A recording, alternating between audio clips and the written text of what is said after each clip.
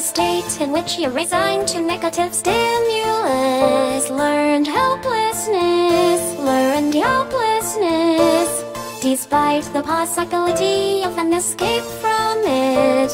Sometimes when life is damaging, or when something is hurting me, I try to escape but only find the circumstances chaining me. But after a while of trying now, I can see that there is no purpose, and I'm feeling that at this point we should give in into what hurts us. Just give in now, just give in now, just give in into what hurts. It can't be helped, you won't escape it. Helplessness, learned helplessness, a state in which you're resigned to negative stimulus. Learned helplessness, learned helplessness, despite the possibility of an escape from it.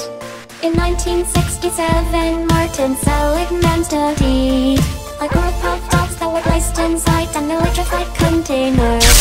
The dogs were zapped and held in place so that they did not escape. But when the box was opened up, they did not run away. He zapped the dogs, but they had learned to accept their tragic fate.